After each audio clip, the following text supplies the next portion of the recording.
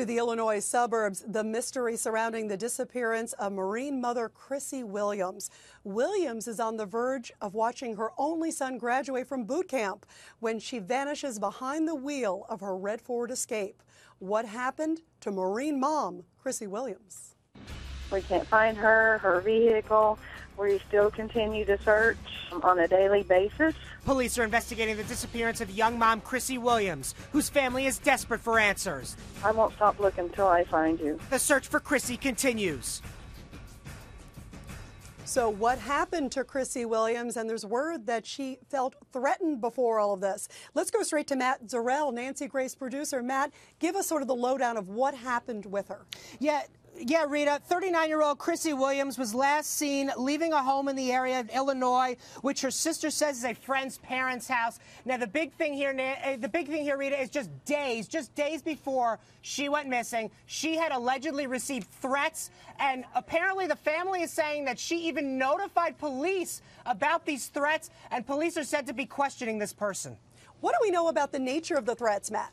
Well, we know that Chrissy had allegedly sent a friend a Facebook message saying that if she went missing, that a certain person was to be blamed. This was just a couple days before Chrissy went missing. Certain person to be blamed. Let's go to Matt McLean, news director of News Talk 94.3. Matt, give us the last physical sighting of her. We know that she had some text messages with her mother, but then she was, with friends? That was the last time she was seen?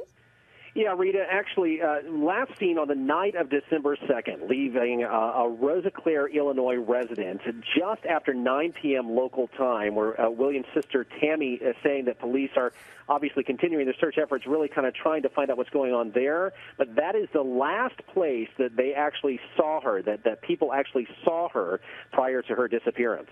There was also a scent that was picked up. I understand, Matt. A dog picked up a scent. Give us a sense on that.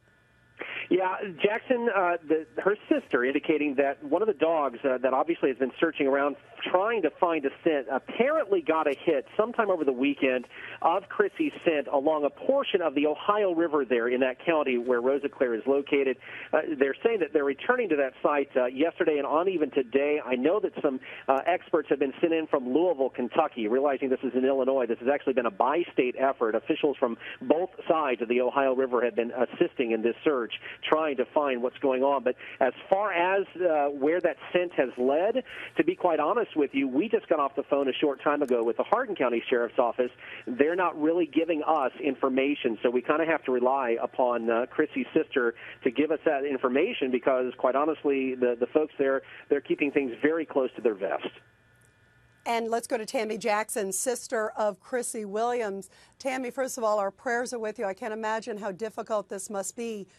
Was your sister very concerned? There was this threat that I keep hearing, as we were hearing from Matt Zarrell. How concerned was she that something could happen to her? I believe she was pretty concerned. I mean, she had told her friend in the Facebook message that she had went to the police to report it.